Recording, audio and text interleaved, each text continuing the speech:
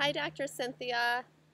I appreciate having the opportunity to follow you on social media and to learn from you. And I appreciate the opportunity to share part of my testimony for your Testimony Tuesday.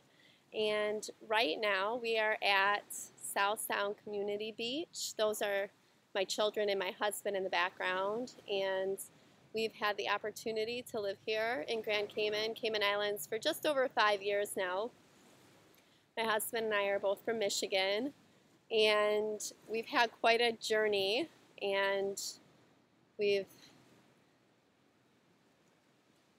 been led by God through many trials, and we feel very grateful for everything that He has brought us through.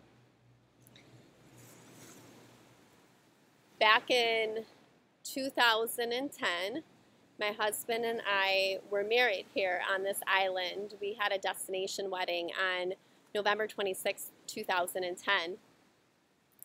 And neither of us were born-again Christians. I was raised Catholic and I believed in God. And I was taken away from the church because I didn't feel like I felt the presence of Jesus in my experiences within church. 2 weeks after we were married here in Grand Cayman, I was back in Michigan, and I was on the expressway on my way to work, where I was at the start of my career as a doctor. I was in my residency at the time, and due to abuse within the medical establishment, which is not uncommon, I was at a place on the expressway when a semi-truck hit my car at 65 miles per hour. He first hit me from behind. My car spun counterclockwise and the truck was coming directly towards my driver's side door. I thought he was going to hit me there, and my car thankfully spun more, and he ended up hitting me on the driver's side near my gas tank. The witness said that my vehicle went under the trailer of the semi-truck, and there were 2 more points of impact to my car. Their left rear view mirror was hanging off, and there was a hole through the front of the grille, which I didn't know until after the fact. But I do remember us facing traffic oncoming, and the trailer of the truck was still blocking the oncoming traffic, so they didn't know that I was facing them. So I just kept seeing car after car pass by me, and I was expecting that I'd end up getting hit head on, and I was expecting that it was likely that I could die. I was praying during that moment, and I was calling out to my dad, who passed away in 2008 of a massive stroke at the age of 53. By the sheer grace of God, I can look back now and say that's why I survived my accident. When they wheeled me in to the ER, that's when I started saying that I should be dead over and over again. But from the outside of my body, I looked fine. I didn't have any blood, no cuts, no broken bones. The ER ended up sending me home after that, just not long after my accident. And by the end of the night, I was in extreme pain.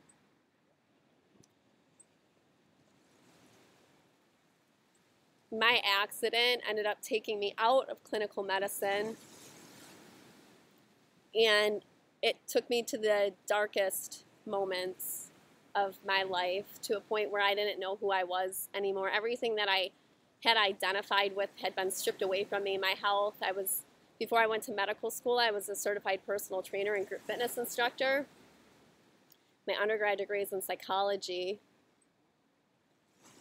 But my health was taken from me. my residency in medicine was taken due to disability.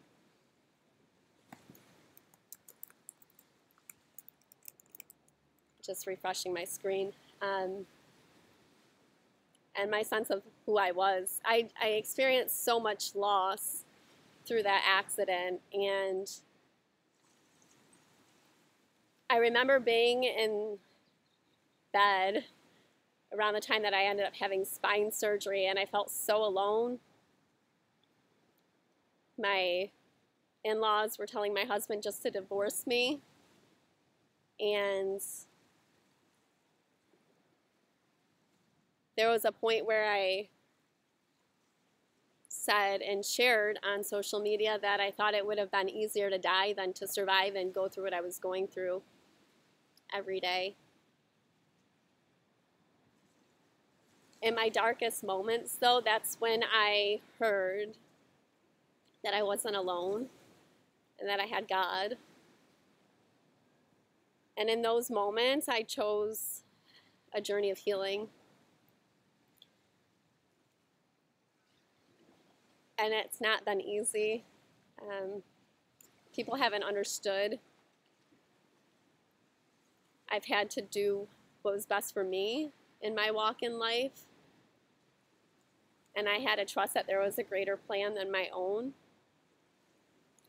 My husband and I ended up going to Macomb Christian Church in Michigan following that moment in bed where I realized that I wasn't alone. And then we ended up, in August of 2011, we ended up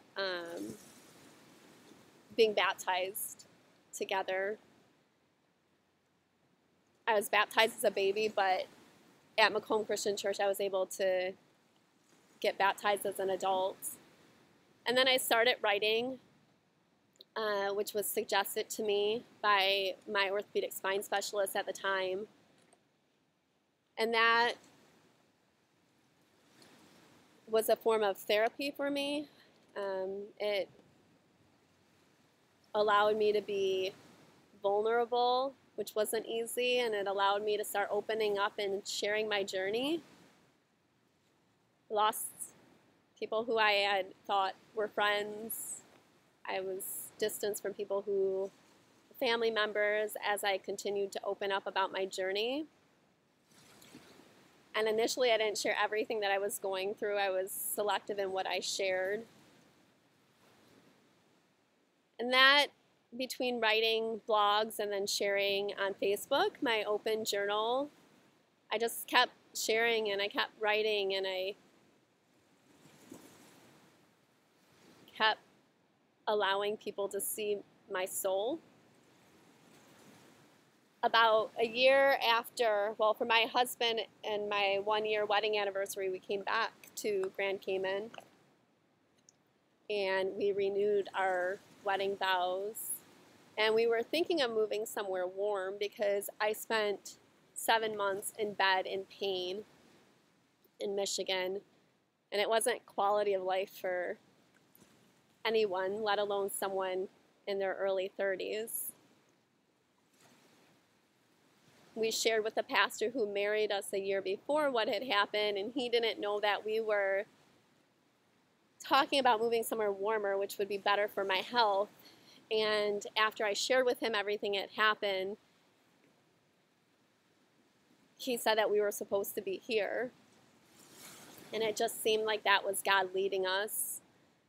We came back here for Easter when I was 4.5, 5 weeks pregnant with my son,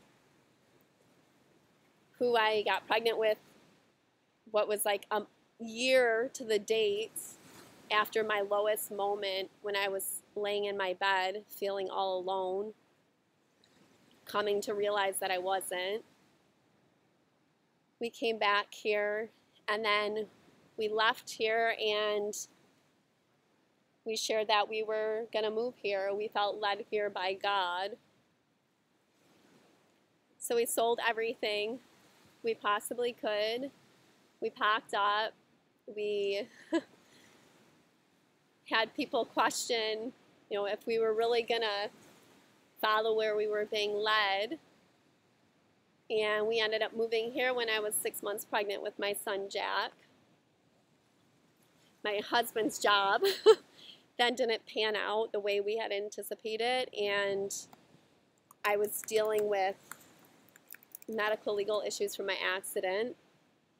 So then we faced near homelessness here on Grand Cayman. We lived in North Side, which is further out from town, and our marriage went through a lot of tests and trials, emotional affairs, continued stress from medical legal issues, continued stress from family members who didn't understand our walk in faith and who didn't respect our marriage and the fact that we were doing everything to stay committed to our vows. Right before we would have had to leave this island from my husband's 3-month temporary work permit, a position opened up with a Christian school here. So that kept us on the island. And God provided for us financially in a way which allowed us to stay here when my husband's work wasn't sufficient in terms of providing for us with the cost of living on the island. And in addition to that, we dealt with some legalism within his work, where we were being forced to attend a church where we didn't feel we belonged, and we didn't feel that that's where God wanted us at that moment. And so we followed again where we were led to a different church. And at that time, that could have cost my husband his job, but we continued to listen to what we felt we were being led to do. Then God provided another job for my husband, which provided increased finances. It increased medical care for both him and I, going through near homelessness and then going through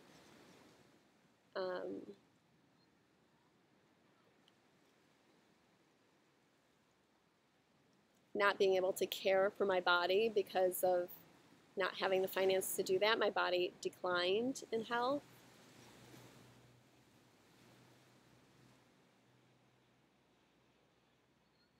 Then recently, there's been so much that God has brought us through. Then recently we faced eviction from our home after being positive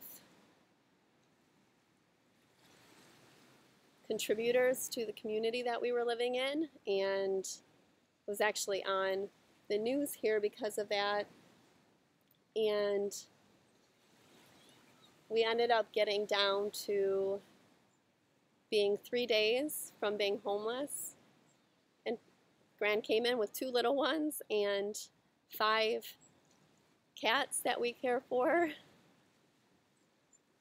God used that trial for other people to be witness to my deep faith on Facebook.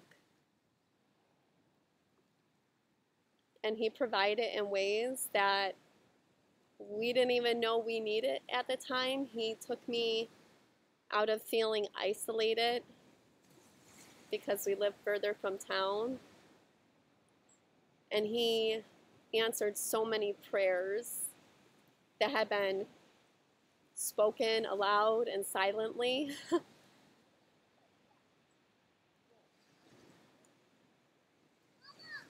I look back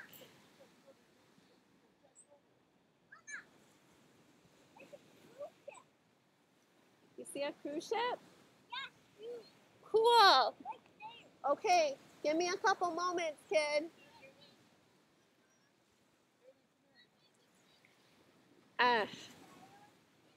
There's just been so much that God has done in our lives. He's taken individuals out of our life that were not good for our marriage or the health of our family.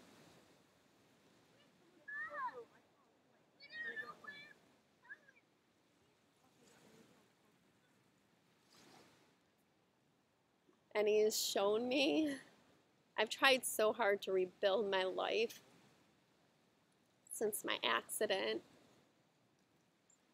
I've written, I've contributed to books, I created online courses, I've crossed paths with highly influential people. But God has shown me, especially over the last year, that if it isn't, I think about Peter not being able to catch fish until Jesus showed up.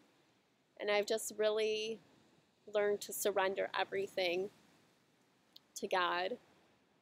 It's been raining, as you can see. Well, that's really pretty. I don't know if you can see. There's a cruise ship leaving town right now. That's beautiful. That gorgeous sunset. It's been raining here for the last week, and I deal with chronic pain, and my hands have been really hurting. And I've just learned to give it all to God. I feel like I've really come to a point within my spiritual walk where I realize that I just need to give him my life and every aspect of it. And I've realized that I don't want to go through doors that aren't meant for me. I've given him my social media platforms. I have a page on Facebook where I've shared my journey. People shared, I wrote a book at the beginning of the year, and I shared my whole journey, including my Facebook post, because people along the way had been telling me that what I was sharing was helping them heal alongside me, and I didn't really understand why or what they were seeing through what I was writing until I went back through and I wrote the book, and it helped me, and I could finally see the healing within what I was sharing and just the realness and the vulnerability and stuff that I wouldn't have shared prior to my accident before that truck knocked down all those walls. And I've given that community to God because I just don't want people to feel all alone like I did. That was such a terrible feeling, just to not realize that you're not alone, and to not realize that you're loved, and to not realize that you're worthy of the love that you give to other people.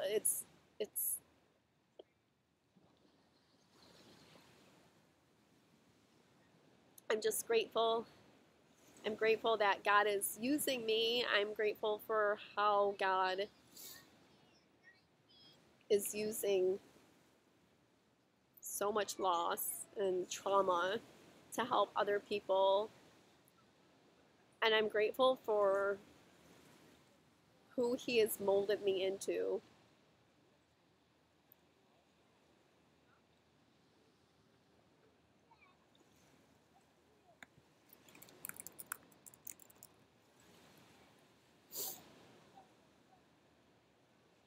Oh, here's the cruise tenders. I believe that they're called, the boats that carry the passengers at the port.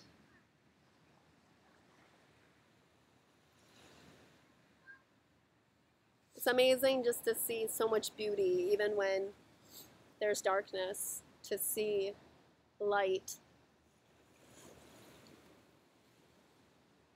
I look back and I see how many times God was trying to really reach me, and to finally gain a relationship in Christ and to understand that intimate relationship and to be able to experience peace even in moments of darkness and to feel joy during uncertainty.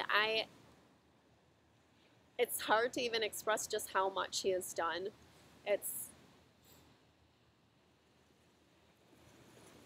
I don't know what God's gonna do with me. I just turned 36.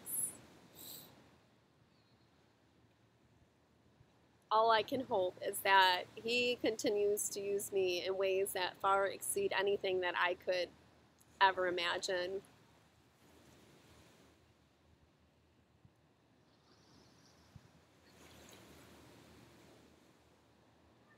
Thanks for listening. This went longer than I had anticipated.